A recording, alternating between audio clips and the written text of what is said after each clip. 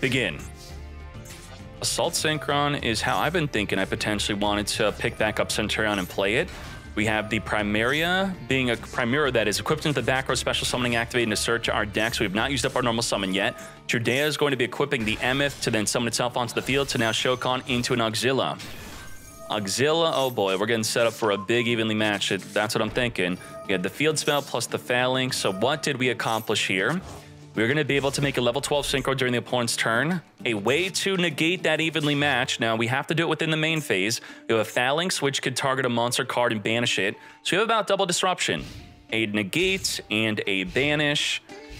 Whoops. Damn, that just happened. And it's too late. Yep. Wow. Phalanx is not going to help. It's going to banish our Auxilla to come back during the next turn. It will trigger because it will be a special summon as it's banished, then special summons. Yeah, we had to do that within the main phase. Now, that's the thing a lot of people are not thinking about is if you don't have evenly match, you could always pretend that you have one. So it looks like Centurion is one of those decks where you should potentially pretend to have an evenly match. I think a lot of players would be firing off all their effects within the main phase, fearing that evenly match. Yet Rastasan did not, and they actually had it. We are going to be discarding with the Earthbound to search our deck. Soul Resonator, searching our deck for a Vision Resonator. The Bone Archfiend is going to be discarding itself to summon a Vision Resonator from our hand. Or is that what it did? It's special summoned? I don't even know.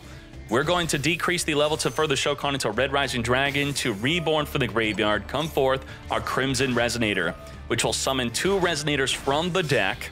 Further Shokaning into a Scar Red Dragon Archfiend. Further Shokaning into a Hot Red Dragon Archfiend of the Abyss. This is all in main phase 2. This is a negate on the field. We have Synchron Resonator, which is going to be adding back to the hand our Vision Resonator. And the Scar Red Dragon Archfiend is going to be summoning a Red Dragon Archfiend from the extra. Sure.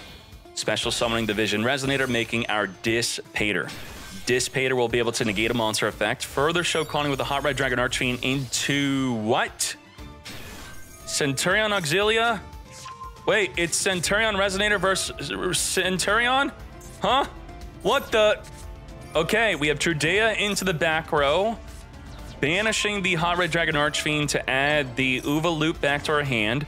Dissipator reborning the banished Hot Red Dragon Archfiend. Oh my gosh, this looks just probably the better way to play Centurion, huh? Or the sackier way. We have Phalanx for a disruption, Hot Red Dragon Archfiend for a disruption. We have the Dissipator for a disruption. We're going to be able to level 12 Synchro during the opponent's turn for another disruption. We're going to be able to Phalanx banish a card. We have the Red Zone, which will be able to pop a card. And we have the Fiendish Golem, which is another banish. So about 7 disruption versus what was just 2 disruption. Let's go. Reborn back our Auxilla, which is going to be triggering our bonds, chainlink blocking from a negate. Now, the Hot Red Dragon Archfiend could still negate it, but the Dissipator could not. Equipping the Emeth into the back row, grabbing a Trudea. Trudea is a full 1-card starter. We're going to be popping off with our Trudea, triggering our field spell to Synchro Shokan into our Crimson Dragon, which will likely be going into a Blazar, yes? No. We're targeting a level 9. What level 9 Synchro are we summoning with the Crimson Dragon? Better than a level 12 Blazar? Trishilla! Oh my gosh! Why is there so much Trishilla today? What is going on? Trishilla on summon, banish from the hand, field, and grave.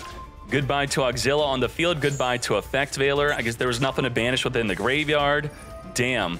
Gargoyle send the Emeth to come forth and summon from the hand. And we have Fiendish Golem targeting that monster, banishing it. Goodbye, and we are now scooping it up. Evenly match. Damn. Now, had we have fired off our cards early, we would have been able to at least Blazar negate the evenly match, but that field still would have definitely happened. Wow. Let's hop into game number 2. Again? Another evenly. So we're not going to imperm the Trudea. Come forth and special summon Primera. Primera is going to activate grab in the wake, stand up Centurion. We're holding imperm. Imperm for Auxilla. Discard Trudea, set up the Emeth. Emeth special summon from the back row. Further Shokan into our Auxilla. Auxilla activate to grab the Phalanx, which will be able to banish a monster. We're just going to hold on to Imperm. We don't care. And now if you preempt your Blazar, we're going to Imperm it first and then evenly match your entire field. So notice how we're not doing this again. We cannot activate Primera unless the opponent says I end my main phase. You cannot enter the main phase of the opponent's main phase and then start activating your cards. They have to perform an action or tell you they're ending. So that's exactly what's happening. Hello, I'm going to battle phase again to evenly match you again, but we're not going to fall for that again, so we're going to Primera. Chain Max C. We're going to Ash Blossom, negate that Max C. Sure. Trudea is also going to be firing off. Special Summon for the back row, making our level 12 Blazar to negate that evenly match. A problem with Centurion is also it has to play within the main phase, so it's so easily telegraphed what they're doing. It plays right into a triple tactics talent, unfortunately. Emeth is going to push the Trudea back into the back row. Good way to recycle Trudea, keeping her into the back row instead of going to the grave, making our Crimson Dragon. Now, we have an opportunity to just let the evenly match happen if they were to not have the Imperm and just have a Blazar on the field. We're going to Crimson Dragon, target the Auxilla, Imperm negating the Crimson Dragon. Phalanx is banishing the Crimson Dragon to come back next turn. Sure, okay, interesting. Now, it does not perform the Synchro Summon still. So we read this, you target the monster, return this to the action deck, and only if you do, well, it's no longer there to return back to the action deck, so we're not going to be synchroing into Blazar. And just like that, evenly match back to back. It's not even a 40-card deck. Looking to be 50 cards. We keep on opening up evenly matched. We're going to start cooking in main phase 2 again. Foolish Burial, sending the loop from the deck to the grave. Resonator Call, grabbing the Vision Resonator. We're going to, with the Bone Archfiend, discard. We're going to be summoning the Bone Archfiend. Crimson Gaia is now in our hands. Send from the deck, decrease the level, make a Red Rising Dragon. Reborn from the grave, the Crimson Resonator, which will summon 2 Resonators from the deck. Further Shokaning into the Scar Red Dragon Archfiend, now making the Hot Red Dragon Archfiend Abyss. Triggering the Scar Red Dragon Archfiend and the Synchron Resonator to add back to the hand, as we then also Shokan from the action deck a Red Dragon Archfiend. Summon from the hand, making a Dissipator. Further Shokan into an Auxilla. Damn, it's the same exact combo as the previous game. Write this down if you want to play this deck. Dissipator, reborning the banished Hot Red Dragon Archfiend. This makes me want to play the deck, definitely. Setting up into the back row, Trudea, equipping the Primera Summon, grab the Phalanx, which will be a banish. Crimson Gaia, search our deck for the red zone, and let's freaking go. Auxilla is triggering. Woo, damn. Auxilla was an optional activation, which we then are now disrupting your Crimson Dragon, which was supposed to come back. Now it's not coming back because we're returning it back in the extra deck. We just had to do nothing. We had to not activate Auxilla, so that was for free. Now, we still have 3 cards banished, so they're going to be able to negate another monster effect. We're going right into the Typhon Sky Crisis. So immediately, the Dissipator is not activatable. The Hot Red Dragon Archfiend is not activatable. The Auxilla would not be activatable, but we have back row cards to deal with it. And by summoning this, we cannot summon for the rest of the turn. No more summons, as it just simply gets banished before it even activates. It's not a trigger effect. It's not a quick effect to spin a monster back to the hand. So back row being one of the big ways to deal with the Typhon. It has happened. And just like that, Resonator, Centurion taking a 2-0 victory. Thank you to both players for bringing Centurion to the tournament. I'm loving it. Let's keep on going. Let's go. Setting up the Nightmare Throne. We're not going to Ash it as it grabs a D-Lotus.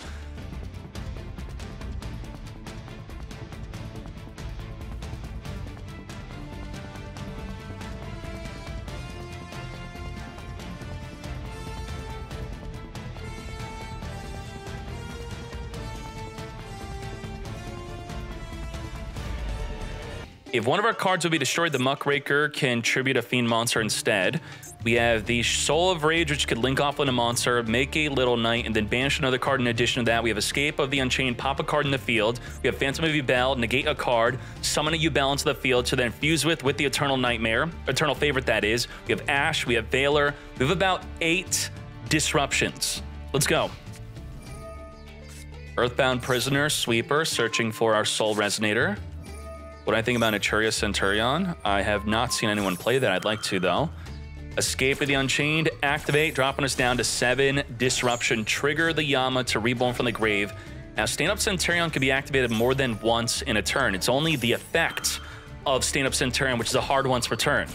And did we pop it on the activation of the effect? No, we popped it on the activation of the card. We should have waited for the effect. We are now going for a draw 2, which tells your opponent, hey, I'm desperate. I don't even want to take control of one of your monsters. Taking control of the Soul of Rage would get rid of 3 disruptions, which we didn't even choose to do.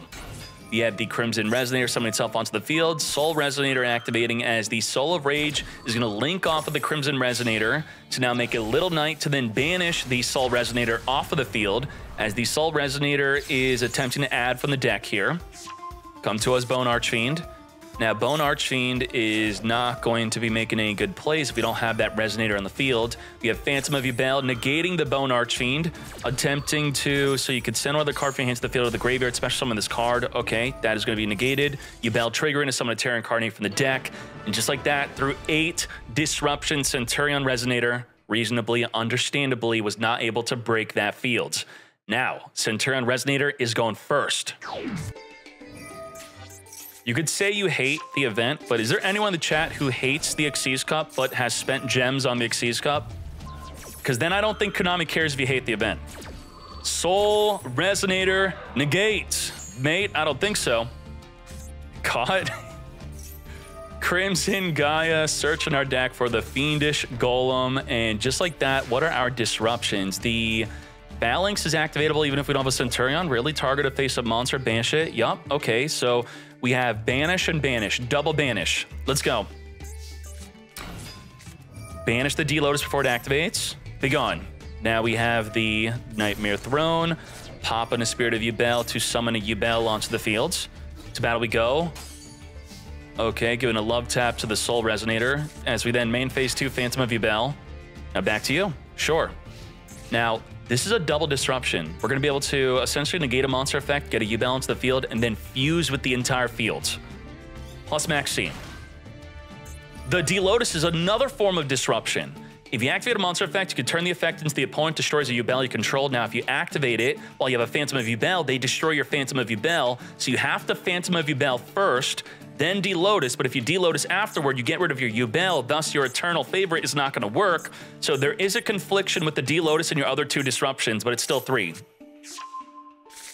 Let's see. And we don't have the Nightmare Pain. Oh, goodbye to Phantom of Yubel. I guess the Nightmare Throne will at least trigger, though. Sure. So we lose Phantom of Yubel. Nightmare Throne triggers. Are we getting a regular Yubel in the field to make the Eternal Favorite be activatable? Chain Max C to Max C, sure. So that would force them, if they have a Call by the Grave, to then finger themselves. Add Yubel, summon Yubel. So we're ready with the Eternal Favorite to fuse with that entire field. But the entire field of trash, so we're not going to even do that. We're going to use Eternal Favorite to be... What? We activated the effect of Eternal Favorite to... okay, sure. We're going to Nightmare Throne, grab a Terror Incarnate. Let's get to it. We just flipped it up. That's all we did. We didn't actually use the fuse. You have to discard the fuse. We're going to summon our Yubel from the graveyard. Now, the other effect of the Eternal Favorite is not going to be activatable, so we're not going to be able to fuse the field. We do have a Monster Negate plus the Ash Blossom mate. Ash Blossom. Negate the Crimson Gaia from searching your deck. I don't think so. Add a Red Archfiend card from your deck to your hand. We still have Phantom of Yubel with no Nightmare Pain. We're not forced to attack into them. Phantom of Yubel, negate. Now, Eternal Favorite summoning Yubel, I don't think it was a good idea because Phantom of Yubel summons Yubel by popping Spirit of Yubel. Then you could use the Eternal Favorite to fuse with your Yubel, which we now can't do. Oh, we're flipping it down? What the heck? Crimson Gaia, sure. What's going on here? We're just making funny plays, sure. All right, Nightmare Pain off the top of the deck.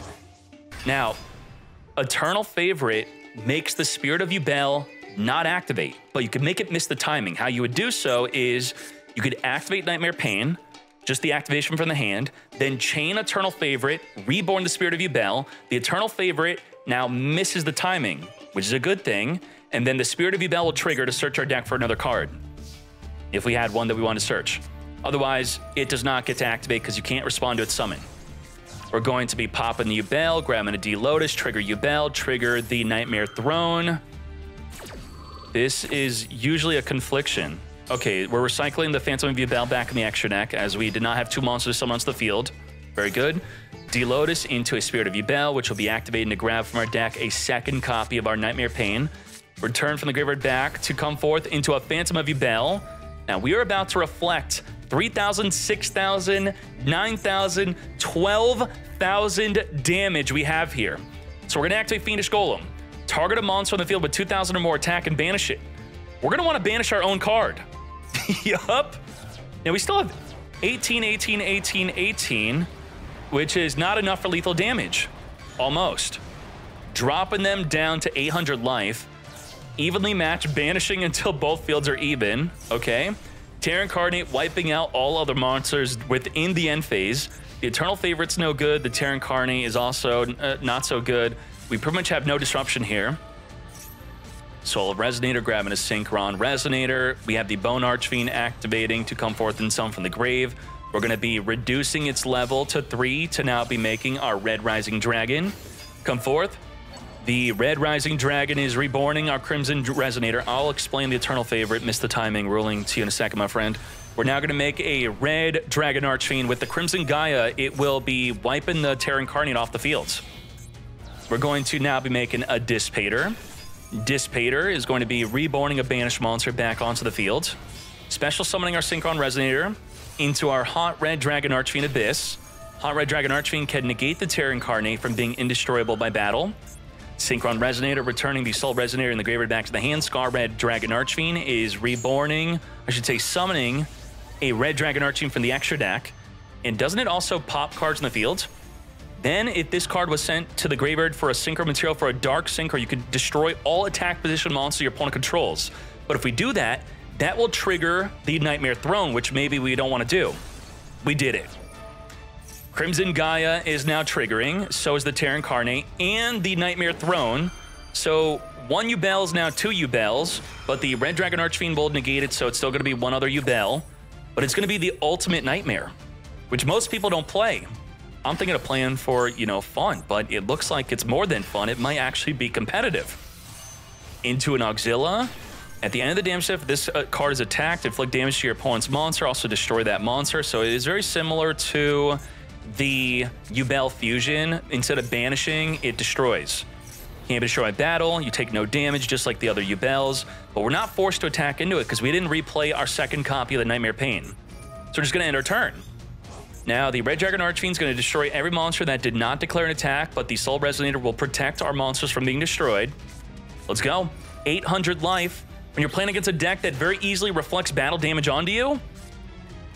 Okay, summon a level 8 token, Shokan, into Crimson Dragon. Crimson Dragon going to go into a level 9 Trushilla is here. Trushilla will trigger the field spell to summon a Yubel into the field if we get rid of the Ultimate Nightmare on field. Goodbye to the Ultimate Nightmare. Goodbye to Terra Incarnate. Goodbye randomly to the Nightmare Pain. Now, what do you do if your Nightmare Pains are banished? Well, you're screwed. If you have another Nightmare Pain, let's say it's in the graveyard, the Spirit Gates. So Nightmare Throne could actually add a Nightmare Pain in the graveyard back to the hand by searching for the Dark Beckoning Beast, which will search for the Spirit Gates, which will add the Nightmare Pain in the graveyard back to the hand if you have a level 10 on the field. But we don't have that play. Hot Red Dragon Archfiend, negate the field spell.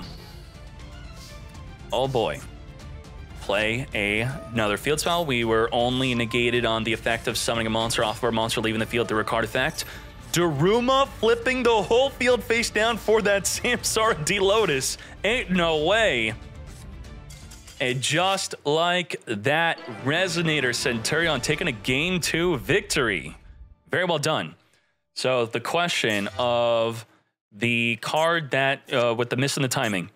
So this states neither player could activate cards or effects when that monster is special summoned. So when that monster special summon has to be the last thing to happen in order for neither player to be able to activate cards in response to the summon.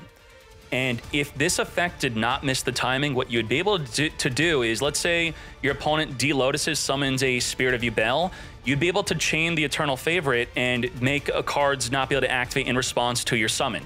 So you'd be able to chain summon to an effect that's resulting in a trigger effect, and then their trigger effect doesn't work. So Konami purposely, I don't even know why this is even on the card to begin with. Honestly, it should not even be there, but it is there, and it is a bit confusing.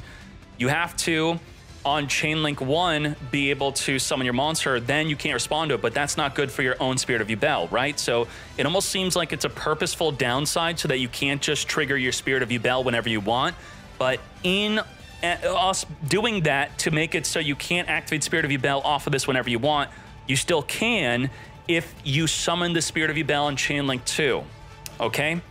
So Chain Link 2 to any of your own card effects or your opponent's card effects, summon the Spirit of Yubel, and because it's summoned on Chain Link 2 or higher, it's not the last thing that happened, thus this effect doesn't work.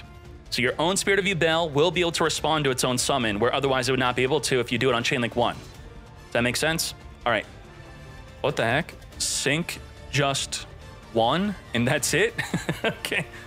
Basala, I guess, timed out, or there was a time limit victor. I don't know what the heck happened. They had to leave the tournament, I think. But Basala, after losing once to Centurion Resonator, is out. Going second. Oh, set Imperm pass. That's good. We do have to deal with Imperm and Gamma plus a Max C. Resonator call. Call from our deck. Our Vision Resonator. Soul Resonator activating. We're going to chain Max C, not our Gamma. Maybe we're saving Gamma for an Ash Blossom if it were to be negating our Max C. It didn't, so now we could Gamma something else. Stand up Centurion, equip into the back row our Trudea. Vision Resonator searching for a Crimson Gaia. Crimson Gaia, activate a search our deck for a Red Dragon Archfiend card. Fiendish Golem, which will be able to banish a monster. Wow, we're not making any big plays because we're under Max C, so that's why. Spirit of Yubel turning off the Gamma. And this is something you have to fear if you're playing against Yubel and they bricked. They might have a Spirit of Yubel in the hand, thus attacking for no reason, which is exactly what we're doing. You just set them up big time. They now have Nightmare Throne, Nightmare Pain that is. They have the Spirit of Yubel. Don't attack for no reason against Yubel on an open field unless you're threatening lethal. Wow, that was really unfortunate. An actual battle hand trap being relevant. Popping the Spirit of Yubel, grabbing the Grave Scormer, triggering the Spirit of Yubel. You have to remember, wait, well, we don't know that they have a Gamma, so we're just not gonna be able to use that Gamma, especially some of the Scormer, pop Yubel, Yubel summon a Terror Incarnate, for the Shokan, linking it off into a Lord of Yama. Lord of Yama is going to be searching our deck. Fiendish Golem is not a negate, but it will banish it until the end phase of the next turn. Grabbing a Shavara. Shavara could pop Imperm if it wanted to, but it's going to be much better popping what the Grave Scormer Reborns, which will be our Spirit of Yubel. Spirit of Yubel, searching our deck for a second copy of the Nightmare Pain. Return from the graveyard back in the deck to summon our Phantom of Yubel for a monster negate. Pop the Spirit of Yubel, trigger Spirit of Yubel with the Shavara effect. Summoning from the deck a Yubel, reflecting 1,000 damage, but on that Spirit of Yubel, the regular Yubel that is, we're going to Daruma Cannon, flip the whole field face down, as the Imperm instead negates Daruma Cannon. You're not flipping us face down. I don't think so. You will take the damage. Sure. Main phase 2, making a Soul of Rage, setting up into the back row from the deck, our Escape of the Unchained. We have a ton of disruption here. Trudea within the end of the main phase, summoning herself onto the field. It's a hard once per turn of summoning herself from the back row, so getting it out of the way on the opponent's turn is good. Trudea is now activating to equip a card from the deck into our back row as the Phantom of Yubel essentially negates it. Instead, popping a Spirit of Yubel to summon a Yubel from the deck or the graveyard. Come forth.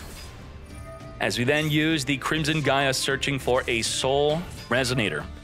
Now, we could have potentially chose to not summon the Yubel if we wanted to have a greater chance of activating the Gamma, but we do have the Soul of Rage also blocking us from using the Gamma, and the Yubel does have synergy with the Nightmare Pain, which not only reflects damage once, but does it twice, so it's a double reflect.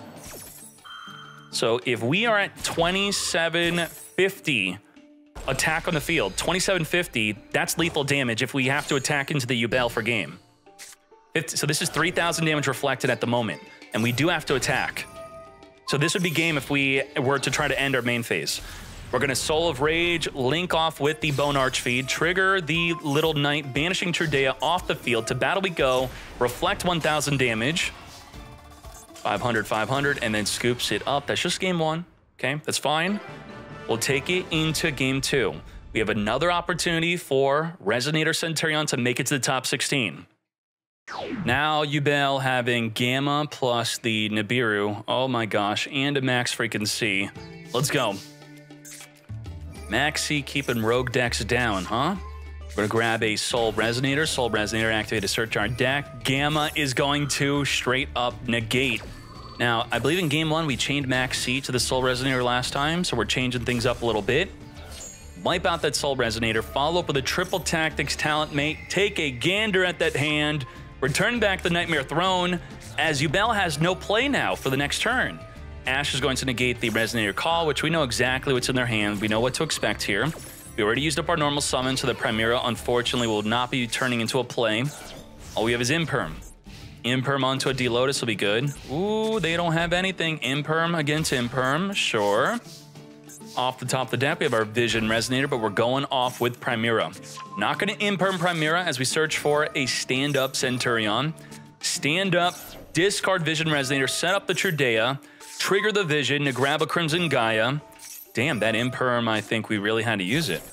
We're going to chain to the Trudea, special summoning from the back row, chaining our Maxi. We're on summon number 2, but we know there's a Nibiru in the hand. We saw it. It's not a surprise. So we're going to Shokan into an Auxilla. Auxilla is going to be searching our deck, likely for a Phalanx, and just, no, a Wake Up Centurion instead? What the heck are we doing? Crimson Gaia grabbing a red zone. Where's your Phalanx? Wouldn't okay, so this is going to be so that we could synchro during the opponent's turn. This makes sense, sure. Make a level 12. Yep, that's fine.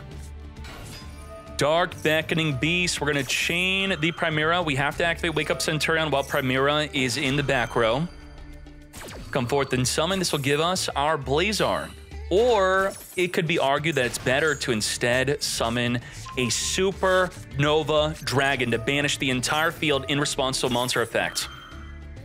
Wake Up Centurion, Chainlink Block in the Primera from an Ash Blossom, not that there is one, as we then make our Crimson Dragon. Crimson Dragon into the Imperm, but we could Imperm the Imperm. This is the, you have to really think if you should set your Imperm into someone else's Imperm column because they could Imperm your Imperm now, and that's what's going to happen. Imperm the Imperm. Jeez. Oh, my Jesus.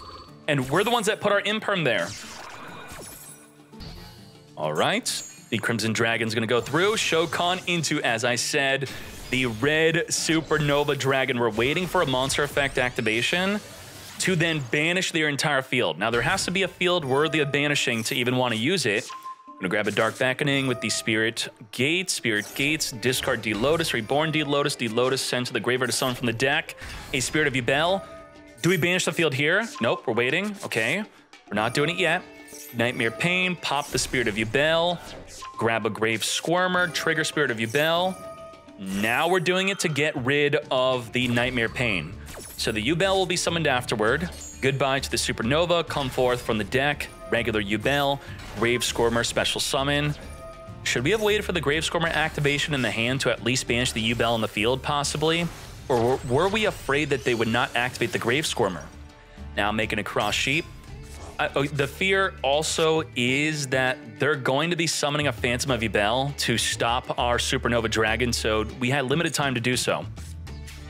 Summon the Phantom of Yubel, trigger the Cross Sheep, reborn the D-Lotus from the graveyard, further Shokan into our Chaos freaking Angel. Some mad lads are playing the Chaos Angel. On summon, banish any card on the field. We're going to use Red Zone to reborn the Supernova Dragon. Now, guess what? It's activatable again. And if we look at the Chaos Angel, it's grayed out. It was not used with a light monster, so it's not unaffected from being banished by the Supernova Dragon. It's back, and it will be used. Well, now it's going to be negated by the Phantom of Yubel, unfortunately, as we now make a Muckraker. Muckraker, discard a card, reborn the Chaos Angel, which will trigger again.